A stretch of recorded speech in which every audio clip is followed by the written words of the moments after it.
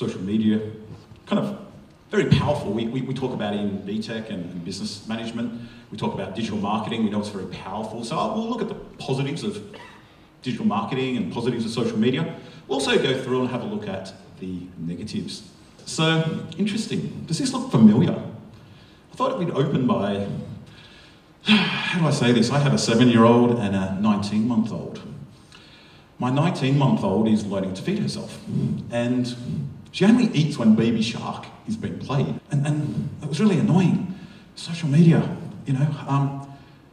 breakdown of communication. Unfortunately, Generation Z does get a bad name. I shouldn't say that, but this is from the Bangkok Post, sorry.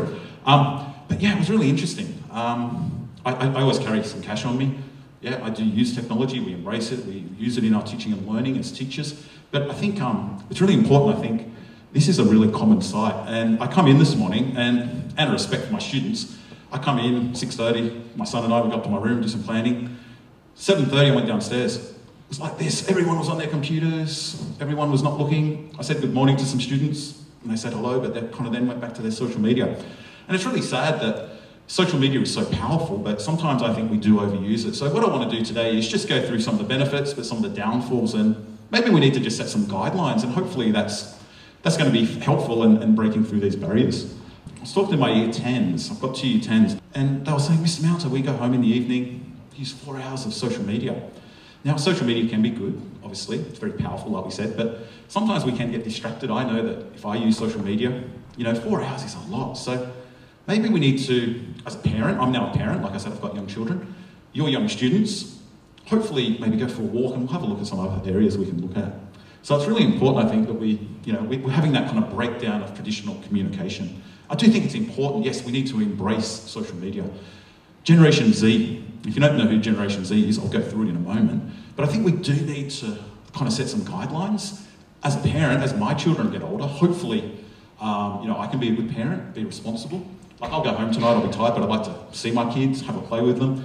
I think as parents, we do need to be responsible, and you as young adults, again, use social media, but there's a time and place. So it's really important, we're talking about breaking through barriers, we talk about sustainability here at school, equity, inclusion, they're really important. These things weren't talked about when I was at school. I think we still need to set some guidelines, possibly would be the word, for social media use. If you're not sure, here's kind of a little generations chart. Now, we probably don't have any baby boomers in the room. So myself, probably some of the teachers sitting down the front, probably Generation Z. But if you have a look there, Generation Z, I'm 78, right? So I'm on the edge of Generation Z. Generation Y, interesting. Freedom, work. We sometimes call them millennials. You might hear that word, millennials. Sometimes get a bad rap in the media, not good. And then you've got that Generation Z, born after 1995. Interesting. That would be the majority of our students in the room. Like FaceTime, obviously social media, and obviously, I'm more, do like my personal computer at home. I prefer email, I love email. People want to get in touch with me, email me. So there's just a little breakdown on that society.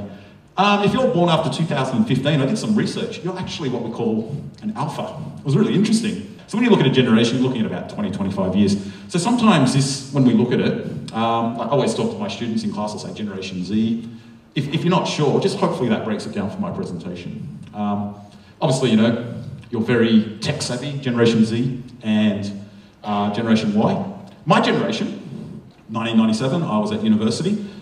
A lot of the teachers down the front row can probably remember this. We had to teach ourselves computers, and we'd click on the icon, and the old dial-up, it was very slow, the internet. So times really have changed. But when we look at social media, I think we all know what it is.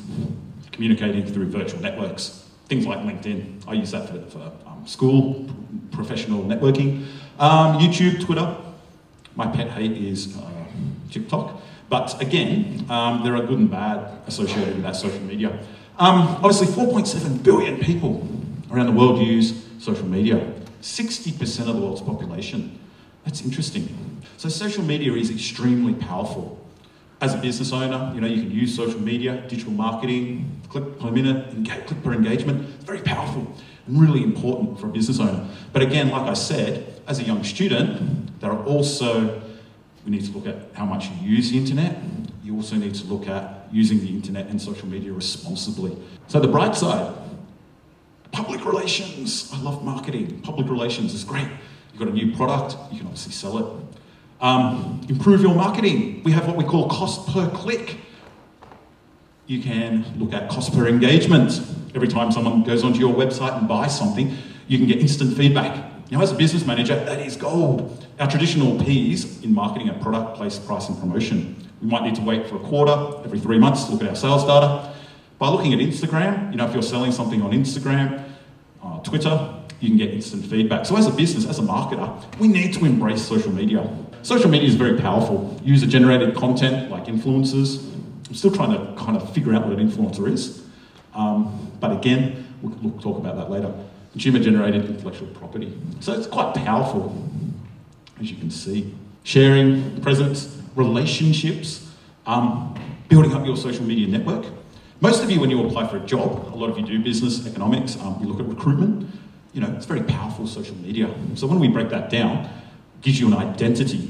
Now that's why a lot of people use social media. It gives us that identity. So there's some of the positives of social media. I suppose we're getting now to the interesting, the important part of my presentation, the dark side. Unfortunately, social media has caused many problems over the years, and I suppose here at school, cyberbullying. In your private lives, you need to be very careful. So we'll just have a look at that dark side of social media. Shaming, cyberbullying. Unfortunately, these are issues that we do need to discuss. Online witch hunts. That means where people kind of name and shame you. I don't like to mention Donald Trump. He obviously does have a bad name, but he could be maybe, his name might be mentioned all the time, and you could get like a bad reputation. It's before a court of law that, the court of law decides if you're a criminal. In a civil criminal case, you have to be very careful. Addictive use, fear of missing out. We call that FOMO in business and management or in economics. That addictive use is probably the big problem with young people. Privacy. Privacy, like we said, if you post your passport, you post your license online, you unfortunately can open yourself up to some harsh criticism, if not fraud, identity theft. So be very careful, especially talking to the students here. As you go through life, use social media, but try to use it within the framework or guidelines we use here at school. Fake news, that's an interesting one. I'm Australian, we had an election last year, we've got a new government, but fake news can be presented and brought in an election. Now, overnight, the UK actually had elections for local government. So again, fake news can spread. So we have to be very careful what is reported and what is shared on social media. So just be careful, okay? I'm not saying don't use social media. I'm just trying to give you an outline of that. Fake profiles and bots. So when we look at that, fake news is a big problem, and I know Facebook has been cracking down on that a lot more. My generation, it's really interesting. Generation X uses Facebook. Interesting. Good for keeping, personal memories of your children, maybe a family event. Young people, Generation Z, young people in the room, you like Instagram. It's very interesting, the dynamics of social media and how we like and use different things. Fake profiles and bots are obviously problems too. So just be careful. I think we need to be mature and responsible. And when we get to the end of the presentation, we'll talk about that a little bit more. Social media and abuse at work. I found this article, I talked to my class about it. This was in Australia, it was back in March, from memory. This young guy was working in a bar, and there weren't any customers in the bar at the time. So he decided to get his phone out. Now he was just playing on social media. Now the boss docked in pay, and there's the pay and earnings down the bottom. You can see where he's being docked. And then he kind of walked away from the job. But as you can see, social media can be a distraction. I know here at school, I try to keep my phone off when I'm teaching, put it away, don't get it out during class. I need to be professional. Same with you when you're in class. You should not be using your phone if you're a student. If you're a teacher, again, there's a time and a place. But when you're at work and you're a young person or an older person, right? I suppose this caused a lot of controversy with the social media abuse. Possibly the guy could have cleaned some glasses, went and wiped some tables. I don't know, it's a difficult one, isn't it? But to dock in pay, I don't know if that was the most ethical thing to do. We're talking about breaking boundaries, going, and ethics is very important. But yeah, I was just trying to share some different issues with you. So there's a source there for you. Posting personal details online. Now this is where you need to be very careful. Especially like our year 10, if we've got some younger members in the audience, you need to be very careful. Don't post your passport Driver's license, obviously for older people. ID card, in Indonesia you have an ID card. Don't post those type of things online. Got there, just found a little thing like fake jobs, scams. You've got to be very careful. You know, obviously that's another topic, but you need to be very careful what you post online. If you give people information, they will use that. Identity theft is massive. David Beckham, a few years ago, him and Victoria were on holidays. They were posting, you know, they've showed pictures of their house, beautiful house in London. And I believe they own a house in Cheshire too. Former United player, Man United, most of you probably know of him. You know, showing all these exquisite lawns and beautiful diamond rings, etc. Beautiful diamonds in the house. He then posted when he was in Dubai, well, while he was online, I'm away. What do you think happened? While he was away, he got robbed. So be very careful. Don't post pictures of your private life sometimes online. If you want to show your family holiday to, you know, Bali, maybe do it when you get back. Don't post and let people know your location while you're away. You're opening yourself up to being robbed, so be very careful, okay? Be very careful of what you post online. Here's a guy that worked at Facebook, Chamath. He kind of believes that he should have kind of looked at what he was posting. Artificial intelligence, ChatGPT is probably going to be, as a teacher, the other teachers in the room can probably agree with me, it's probably going to be our biggest challenge over the next 12 to 24 months, making sure people aren't cheating. And you as a student, you can use ChatGPT, but obviously try to use it responsibly, okay? You have to sign that work. So again, all these ethical issues. And ChatGPT, AI, that's a topic for another discussion, but just be careful, okay? Using social media to connect with friends, like we said. Try not to turn on your location, like I said. If you're away on holidays, maybe post, but don't let people know you're away. I think one of the big problems I find is, I feel our critical thinking and our reflective thinking skills have probably dropped with the emergence of social media. Again, we can argue to agree to disagree, but yeah, just be careful. Hopefully, if you do use social media, like I said, use it within that framework, use it responsibly. As you can see there, Reddit users posting a kidney, they thought it was a scam, the person then received death threats. So just be very careful what you post online. We're talking about fake jobs. I had a friend and he'd been abroad for 10 years. He actually applied for a job and it was a fake scam through an international school. Fake HR resources team. He didn't do his research. Be very careful. Like I said, use social media, use it responsibly. Try not to lead your life on it. Try to, you know, make sure you use it responsibly. Chatbots, again, can mimic human behaviour. We talked about AI, misleading spam, misleading advertisements. So we just need to be careful. Okay? Obviously Microsoft have theirs. They released Tay in 2016 to engage with millennials. Some of the users tricked the chatbot into learning and making racist mistakes. Now that's not really good, okay? We live in a world of equality, we want good ethics, we want global citizenship. So when you're trying to teach AI that, or social media, it's not good for society. So again, we do need to have some rules, I think, when we engage with social media. Just be very careful. Sharing of content, receiving content, inappropriate content. We talked about Donald Trump. Obviously, he's got his legal issues at the moment, but again, we shouldn't be spreading fake news. If you don't like someone, obviously, don't talk to them, right? Be responsible. Don't make information up. That's really important, okay? Obviously, there's some information there, making sure you're sharing. When you share information, make sure you have permission to take people's photos, and obviously you have that permission to share the content. I would have liked to have taken a picture today, but I didn't have permission to take a picture of 50 people on their electronic devices, okay? I can't do that, that's not fair. I would have had to go and ask everyone, get permission from your parents, you're a minor, get consent, so I didn't take the picture, okay? But again, when we're looking at it, just be careful. When you look at the news, be very careful what you see on Facebook, Instagram. Always go and do a little bit of extra research. We don't want fake news, okay? So just be very careful. Sharing inappropriate distribution of content. There's some little bit on information. Property infringement, I won't go into that, intellectual property. Intellectual property is where you use someone else's idea, okay? Some countries it's enforced, some it isn't, so we just need to be careful. Location tracking, we talked about. Don't have your tracking data on. As you know, Google is constantly monitoring you. Every time you log into your email account, every time you use Google Maps, be very careful. Google is building algorithms. Instagram do it. The content that you look at on your profile, they're building algorithms. So again, just be very careful. What you share, what you distribute on the internet.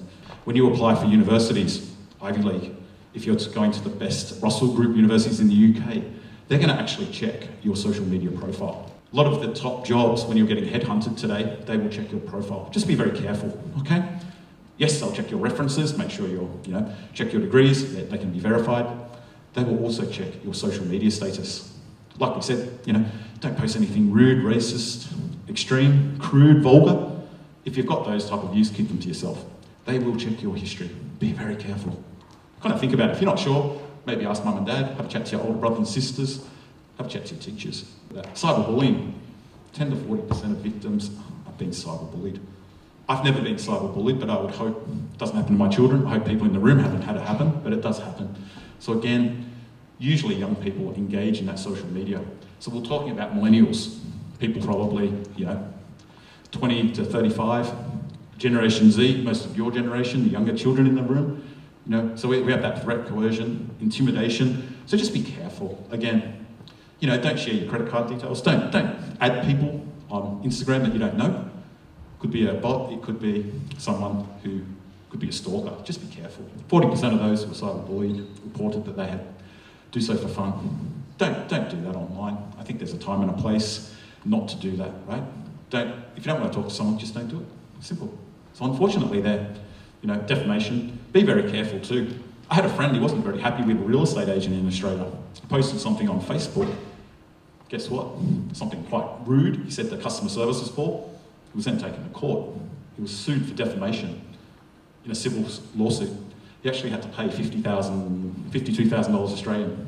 You have that digital footprint, okay? Even if you delete your Instagram account, if you delete your TikTok account, that digital footprint is still there. Be very mindful. Just quickly before I wrap up, I think it's really important that we do talk about the positives of social media. Digital marketing is a massive business. Google will pay you $250,000. If you get a job at Google, that's been headhunted, you're set for a long time. I think students and parents should limit social media each day. As you know, when you're watching different things on TikTok, people can just sit there for hours and hours. That's not good. We don't want to break down society. We're trying to break through barriers. This is the whole concept of this talk. Think about, obviously, using social media, using it responsibly, business applications, use your social media. Yeah, it's great, Do you know the best part of my day? Go home tonight, open the door, get to see my kids, give them a hug. That's the best part of my day. I love teaching here at school. So again, if I sit on social media all day, I'm not going to be a good father. I'm not going to be a good parent. So do think about that. And I think, all is good.